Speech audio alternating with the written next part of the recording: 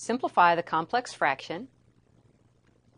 Here we have 12 over r plus 4 divided by the fraction 11 over 6r plus 24.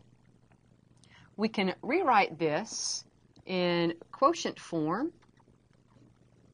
as the numerator, 12 over r plus 4 divided by this denominator, 11 over 6r plus 24.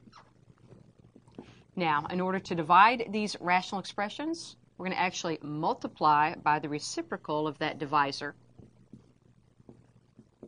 So let's write this as 12 over r plus 4 times, now that 11 is going to go down to the denominator. This 6r plus 24 comes to the numerator, and as we bring that up there, let's factor.